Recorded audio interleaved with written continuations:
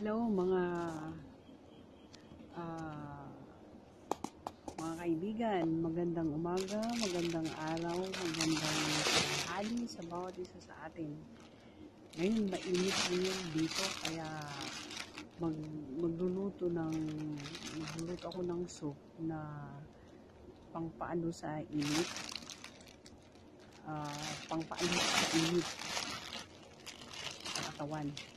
Ayan, ito ang mga ingredients na gagamitin. Siguro nakikita nyo ito sa mga Chinese shop. Meron siyang parang kasabayan na dry, tapos may dahon ng lotus, dried lotus root, tapos may bulaklak, and then may winter melon. Yung winter melon na yan, aalisin yung buto niya, tapos yung balat, hindi yan aalisin. Lahat yan, i-slicein mo lang ng i-slicein ko siya ng makakapal. Linisan lang ng maayos, alisin yung mga puti-puti doon sa may balat ng winter melon. At saka lagyan ko ng konting sugar kasi yung lotus root, mapait yun. Kaya ayaw nila bossing, kaya para medyo maano yung lasa niya, lagyan ko ng konting sugar. Ayan, before nung nagluto ako din ng ganito, ang ginamit ko, hindi ko nilagyan siya ng sugar, nilagyan ko lang siya ng lean meat. Pero ngayon, parang gusto nilang medyo matamis ng konti yung lasa. Ayan, yung proportion ng tubig ko, mga 10 takal. Yan ang ginamit ko, yan yung bowl na yan. Mga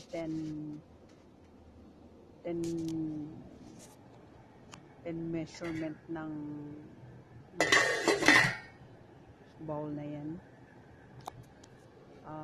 Ayan na siya, pinakuluan ko para pag kumulo na, ilalagay ko na yung mga sangkap na mga yun, mga dried lotus leaf, lahat na yung mga yun.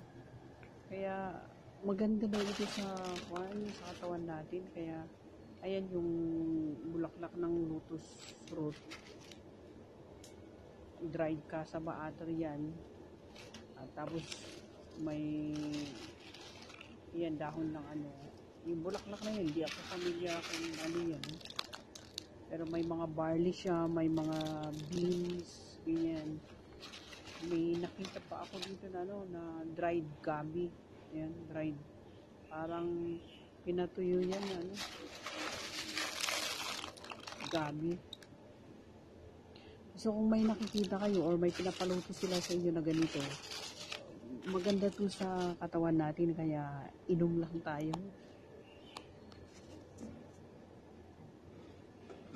Ayan, ayan yung nakita ko na may parang cone ang style. So lahat na yan naka-prepared na, and then ilalagay ko na lang sa sa kumukulong tubig. Pakuluin ko ito ng 1 oras sa low fire. Pag kumulo na siya, i-switch sa low fire lang yung apoy na gagamitin. And then be careful kasi minsan nag-overflow.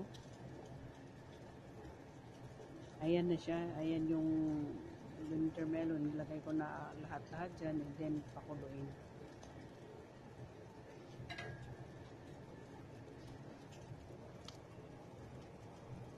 Maganda ito sa magandang paalis ng init sa katawan natin. Ayan, after mga 20 minutes, ayan na siya. Kaya maghintay pa ako ng mga 40 minutes bago ko anuhin. Ayan na po. Tapos na. And alam niyo yung taste niya, hindi naman siya mapait kasi nilagyan ko ng konting sugar. Pero kahit na hindi mo lagyan ng konting sugar yan, kung kahit na yung lean meat ang gagamitin, okay naman. Hindi siya mapait. Okay yung taste niya. Kaya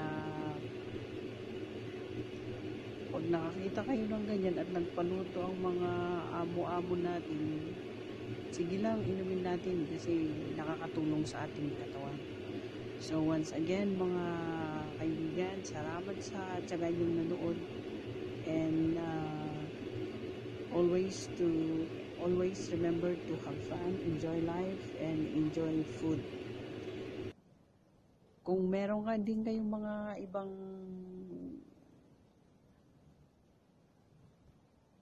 salamat pasensya na kasi naputol yung ano. Ayan, may mga throwback na luto kahapon lamang. Salamat once again. Thanks. Bye.